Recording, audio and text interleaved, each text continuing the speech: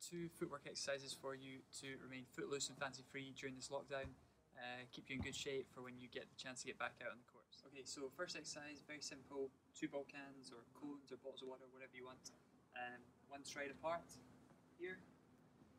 You're going to start face on.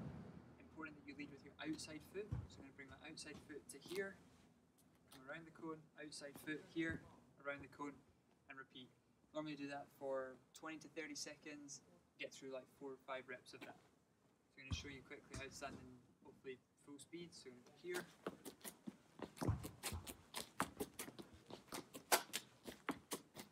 Okay, second exercise, you need 5 cans of bottles or 5 water bottles, whatever.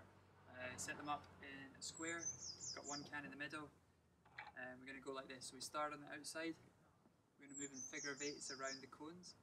So you're going to come here first, back around, always coming back to the middle,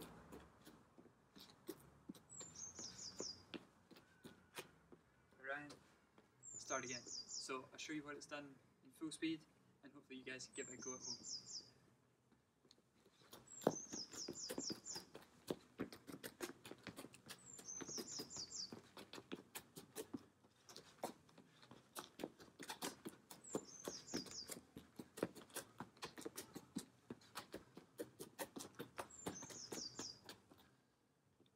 So hopefully you found the 2 exercises beneficial, something you can try at home or when you're back out on the courts. Obviously footwork's super important in tennis, to be in the right position or the best position possible in order to hit the best possible shot you can and eliminate the error count.